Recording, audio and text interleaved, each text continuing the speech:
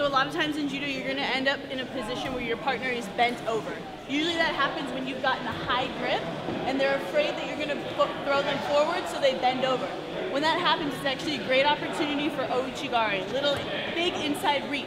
So with this one, I want to do a big pull down, bring my elbows to the mat so that my opponent puts all their weight on their heels.